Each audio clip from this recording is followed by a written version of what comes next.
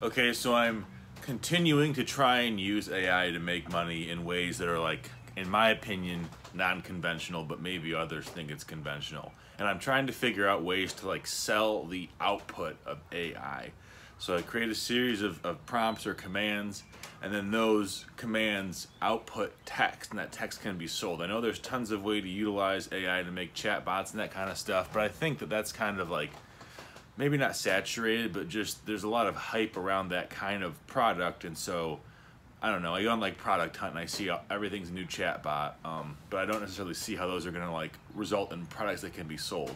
And so maybe that's just, I mean, definitely it's my own personal bias from like doing e-commerce stuff over the years and doing product sales and that kind of stuff and that kind of marketing.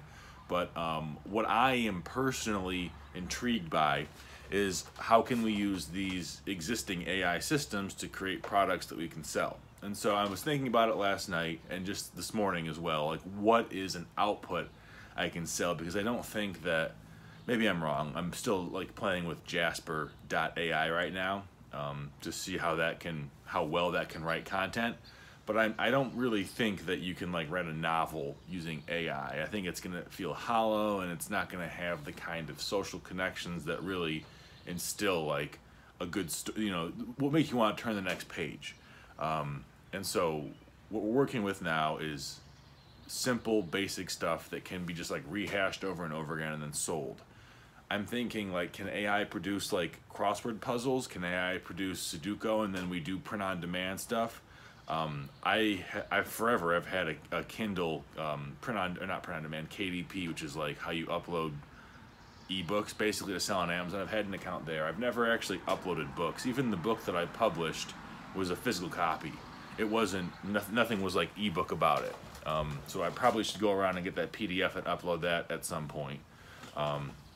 Probably pretty a low amount of profit to make off that. It's 10 years old, and I think pretty much every copy that's, well, that's not true. I shouldn't say that because there's always more people looking to read books, I guess. But I'm just hesitant to believe that like this 10-year-old book I made is worth investing time in when the audience is so niche. What I'm instead doing is, this is where we're at, right? Creative writing prompts. So I think that a really good use of artificial intelligence is just to spin out creative writing prompts. Now the issue is there's duplicates both thematically and on the line level, and I think it has to be like easily over 100, maybe even 1,000 to make it seem worthwhile.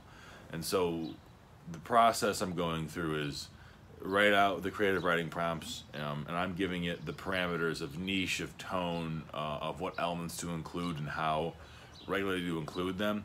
And then I have to figure out a way to format these. Personally, I think probably you should have an ebook format and a physical book format.